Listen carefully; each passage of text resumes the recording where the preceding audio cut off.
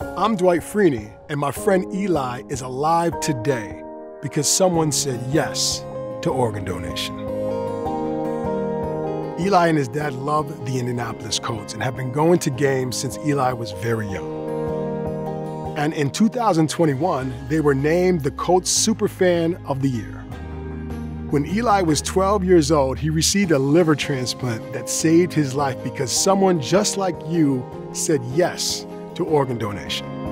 His story and many others like his are why I have teamed up with Indiana Donor Network and Donate Life Indiana to help end the wait for life-saving organs. You can help. Say yes to being an organ donor next time you're at the BMV and give someone in need a second chance. Like me.